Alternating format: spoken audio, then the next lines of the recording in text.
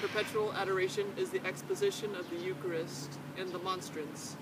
And here at Mount Alverno, we can go and adore Jesus 24/7.